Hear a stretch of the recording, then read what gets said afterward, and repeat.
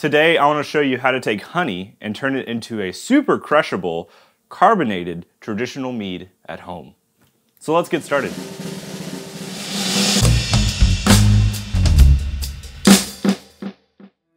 So we are taking, in this circumstance, raspberry blossom honey and turning it into a carbonated mead that's going to be roughly about 6.5% ABV.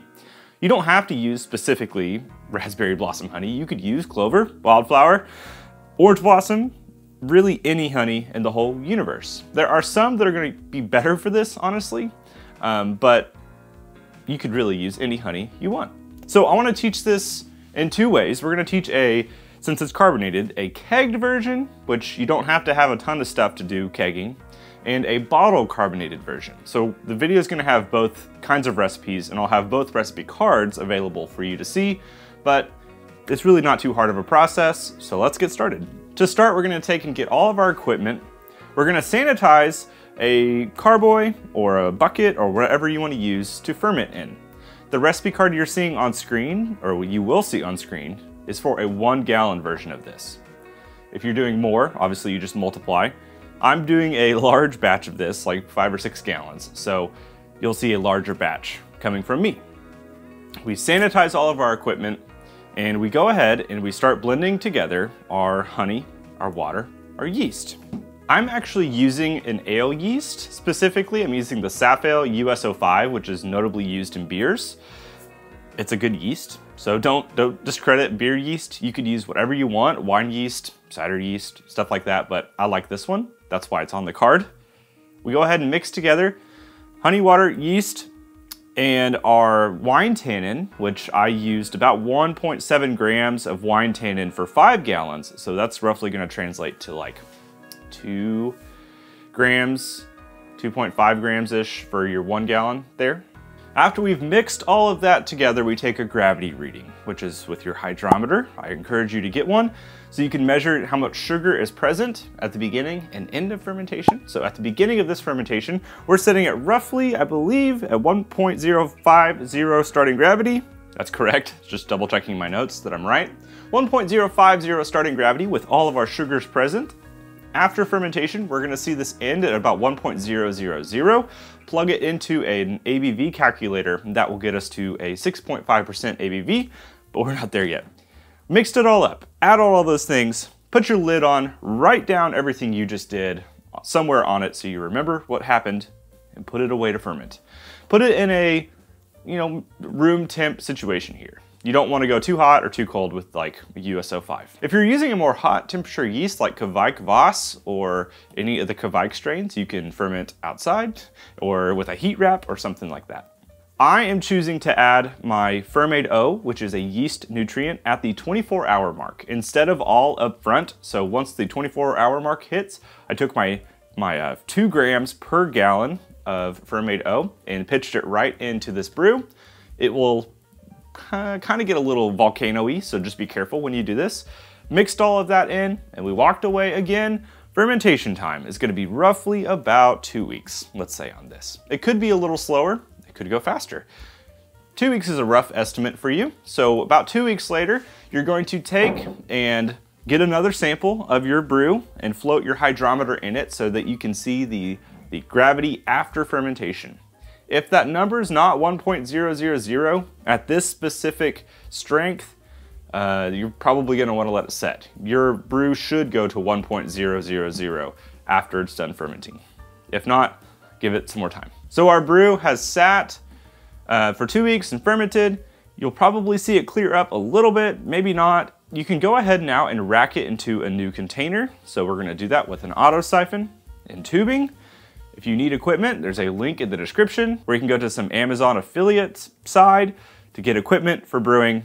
It goes to support the channel if you want to do that. We rack it into a new container, and at this point, it's pretty young. You have the choice of just kind of letting it set for a little while longer. You don't really have to, though, in this circumstance. We are now going to progress forward and hit our fork. So I'm going to teach you how to do this in a bottle carbonated way and a kegged way. I don't really do much with the bottle carbed in this recipe. Like my bulk of my brew is all keg carbed. So I'll still tell you how to do it, and I'll have some example clips. So once it's racked into a new container, if you want to bottle carbonate the brew, you need to make sure that there are still viable yeast in there, which there will be because it just got done with fermentation. At this point, you can take and let it set for a little bit longer. It might just clear up some, but again, you want some of that yeast character in there, which is good. We are going to take and add specifically a non-fermentable sugar like erythritol, xylitol, stevia, something like that. A non-fermentable sugar will not be consumed by the yeast. It will just leave sweetness there. We will also need to add some priming sugar. You can add priming sugar in many different methods. Here's a list of all the kinds of priming sugar.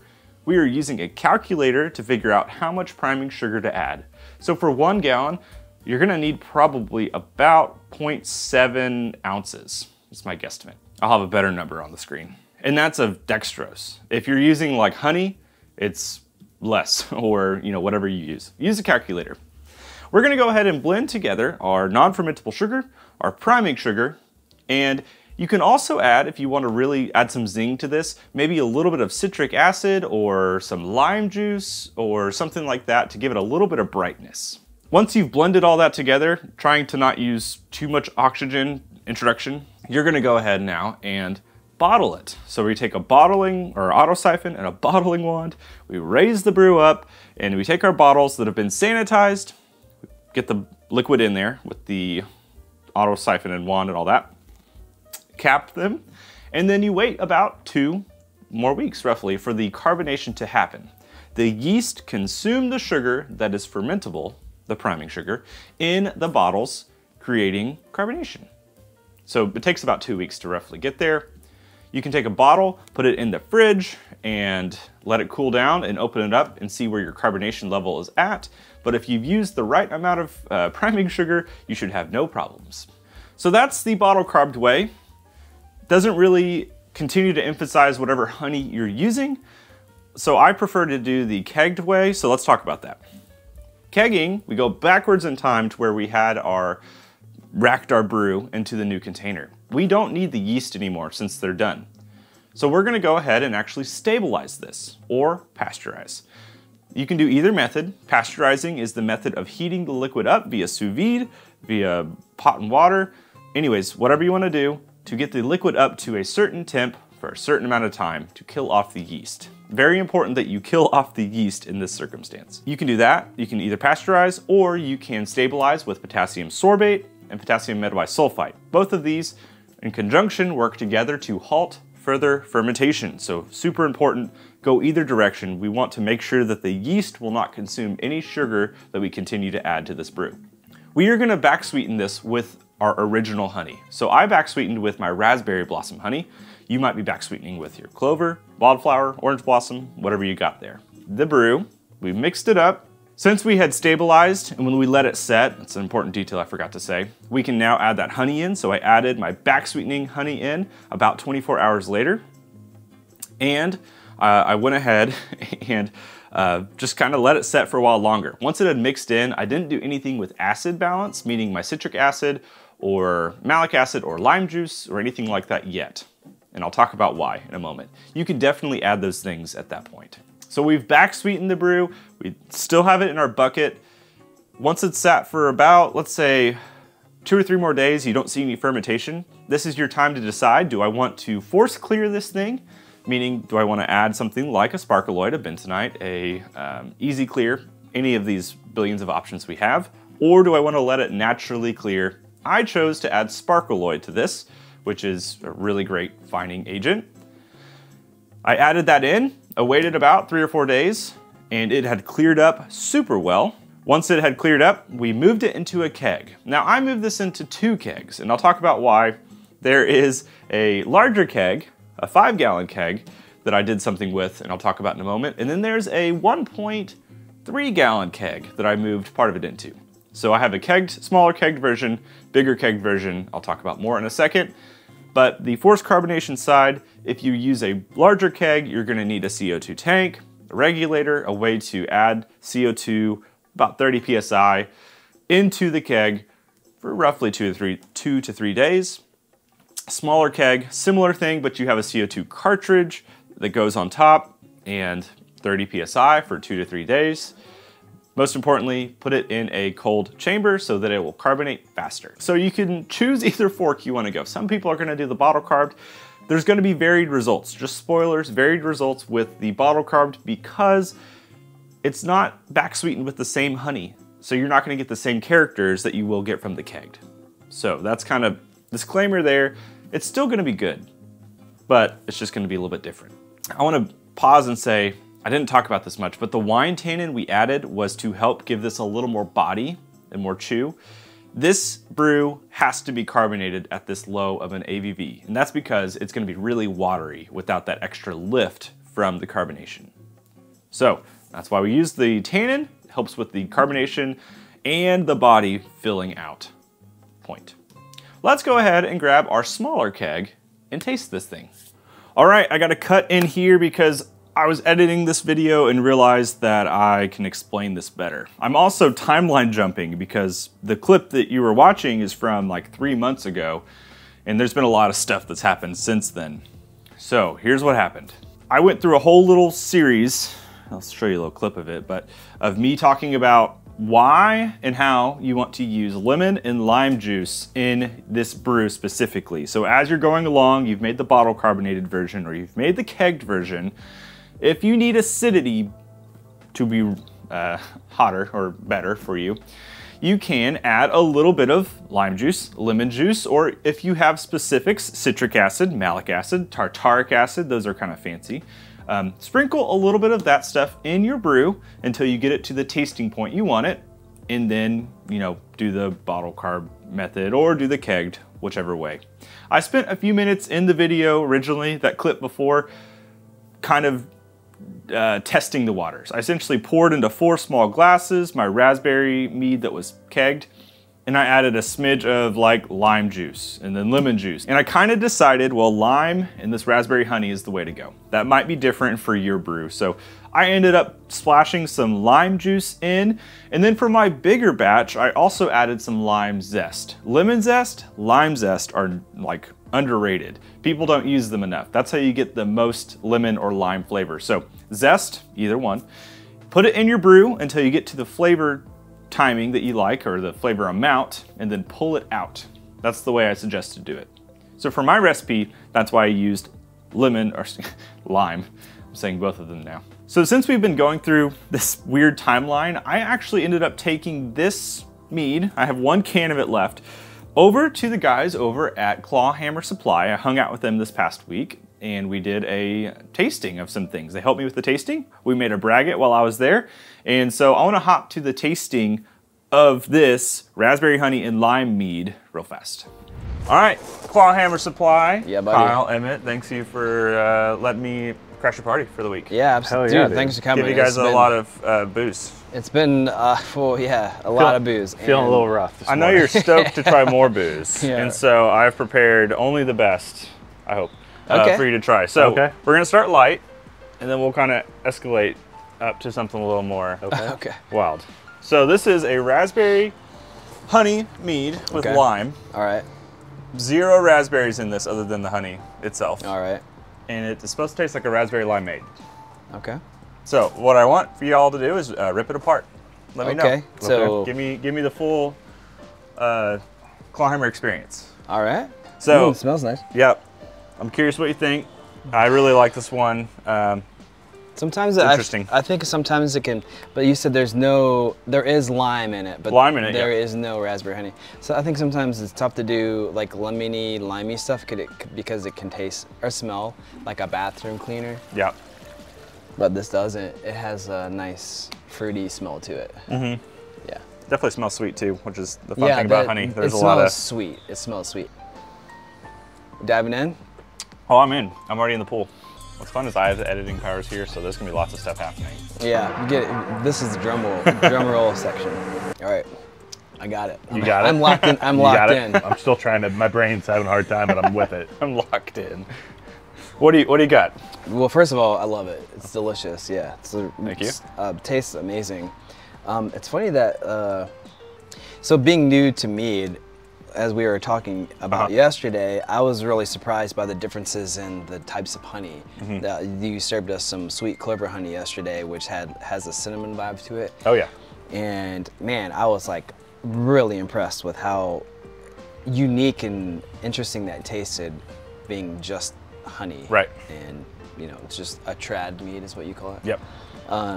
So I have a hard time like picking out, I guess, the honey flavor in this one. All I can say is like the raspberry honey, like I wouldn't know what I would be looking for, you know? Because if it were just like raspberries, I could say, yeah, I can taste the raspberries. But all I can say is that it's very nice, very pleasant. It's sweet, but not overly sweet, and there's lime there, but it's not overly overpowering in any way. It's super well balanced. I love it. It's really nice. I would say if you poured me a glass of this, didn't tell me what it was, I would think it's a soda. Oh, okay. But not in like I can see that. But not in like a sweet soda. It just tastes like if you went to like a local soda shop that's making sodas with like natural flavors. Like I don't perceive like much of any booze. And then the lime, and I am getting, I mean, the raspberry, there is a sweetness that is hinting towards raspberry towards me, but it's not the traditional chemically or like artificial raspberry that we're kind of accustomed to in a lot of flavored drinks. So it kind of is like teetering on the raspberry. I think the lime, to me, it's the lime's the predominant thing, but the sweetness balances it. But yeah, I'm kind of with Kyle. I don't know if I would guess it's raspberry, but like since I know it is, my brain it kind of goes that direction. I think it's an easy beverage for anybody to kind of enjoy because there's not much to think about. It's like, you know, it's got a little bit of tartness, it's got a little bit of sweetness. It's really well balanced, and like honestly, like you could like be like, well, it just tastes like, you know, a nice, you know, artisanal soda. Artisanal. Yes, nailed it. Yeah, no, I hear what you're saying. So with the raspberry honey, the one thing that I noticed, it's not going to be like true raspberries. You do get like a slight, for me at least, slight berry-ish note that's in there that's interesting, plus that sweetness. It's definitely not, like you said, an artificial like raspberry taste or like a true even, but it's got some hints, which is kind of fun. But like you said, comparing to sweet clover, this is, in my opinion, a vastly different flavor than that sweet clover honey had, considering the only addition here is lime. So how many calories am I looking at for this? Because I'm trying to lose some weight here, and I don't think this is the way to do it. You know, I think that's the thing you never ask in mead is you just drink. You don't ask because you don't want to know. Dude. I think the truth is you don't want to know. Okay. First rule about mead making. Fight Club. Yeah, don't ask about the calories. Yeah. Well, thank you guys for helping me with tasting. Yeah, absolutely. I encourage you to try some different honeys if you get a chance to. That's the fun part of it. Honeys are crazy. Yeah, I didn't know that was a thing. And we got another one we're going to taste here in a second. All right, let's do it. I'm ready. Let's do it. Thanks, guys. Yeah, cheers. Now, I'm going to jump to one more tasting. This is a different one. This is a coffee blossom traditional mead made in the same process we've walked through in this video, but bottle carbonated. I didn't have a bottle carbonated version of this raspberry and limes, but I do have this coffee blossom, so here's that. All right, I want to cut in here real fast to show you a bottle carbonated version. I walked you through instructions on how to do it. Here's a version of that. This is coffee blossom honey, so not the raspberry that we've been working with, but still the same idea. Fermentation occurred, of course. We back sweetened it with erythritol, and then we added some priming sugar and we bottled it. So that's what's happening here. This should be a bottle carbonated version. It's been setting for about 2 weeks since we added our priming sugar, so let's see what's going on here. That's carbonated. Pretty carbonated, actually. So, as you can see, it's got a fair amount of carbonation there. Looks pretty good. How does this taste in comparison to the, I want to say back sweetened with honey version, or the real one in my opinion? This is still real.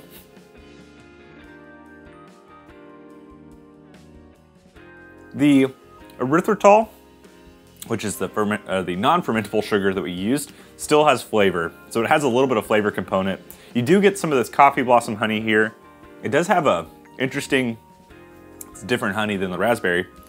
This coffee honey has some darker, toastier note to it, which is kind of fun. Overall, is this the same as the true honey back sweetened version? Not quite, but it's still good. Still a carbonated version, so I highly recommend you try it. Let's go back to what we were talking about. So as you've seen from both tastings, this can be really good, and it doesn't really matter what kind of honey you use because the honey is the highlight. That's the cool part of a hydromel. Obviously, when you start introducing lime and lemon and stuff like that, you're losing a little bit of the highlight to the honey, but it's still really good and really fun. I want to make sure and emphasize the importance here. There is a distinction between a bottle carbonated and a keg or forced carbonated version that's been back sweetened with honey. The back sweetening honey really helps to pronounce the flavor profile that's there. The actual, the erythritol we used is gonna add its own flavor profile, and I think I mentioned that before. So just know that when you do this and you bottle carb and you use a non-fermentable sugar, it's not gonna taste exactly like honey. So if you have the ability to, use a forced carbonation method. If not, bottle carbonation works as well. So my last example here, this is a sweet clover traditional mead. This thing is absolutely fantastic. I love it. It's actually won some awards, many awards at competitions. It's using the same process we've walked through today with the forced carbonation method. This is just sweet clover honey, which has some natural cinnamon profile, which is kind of fun. And it's just really interesting. So I highly suggest to you, get some fun honey. It can be regular clover, wildflower, whatever you have. Make a low ABV hydromel in a bottle or a keg carbonated method. Of course, make your own still meads, your high ABV meads, your fruited, all those things, but highlight some honey, see what you can do with it. Balance it with acid balance, balance it with, those things we talked about earlier, and go for it. So this has been a hydromel. Sub out your honey for my recipe card. As you see on screen, you can sub out that recipe card and say, I want to use, avocado blossom honey. Might be kind of weird, honestly, but avocado blossom hydromel. And then you just follow the same steps, generally speaking. I hope this has made sense. I hope this has helped you in your learning of how to make a hydromel. Let me know what you think down below. I'll be back with more content, and I'm super excited to share the many videos I have prepared for y'all. Thanks again. Cheers.